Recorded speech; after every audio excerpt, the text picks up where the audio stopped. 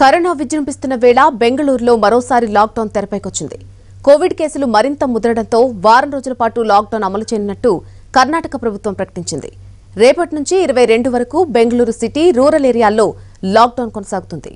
Lockdown నిబంధనలను కర్ణాటక రాష్ట్ర ప్రభుత్వం కఠినంగా అమలు చేస్తున్నప్పటికీ రోజురోజుకు పాజిటివ్ కేసులు పెరిగిపోతున్నాయి.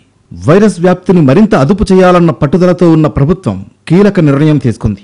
జూలై 14న రాత్రి 8 గంటల నుంచి జూలై 22 ఉదయం 5 గంటల వరకు బెంగళూరు అర్బన్, రూరల్ జిల్లాల్లో పూర్తిగా లాక్డౌన్ అమల్లో ఉంటుంది.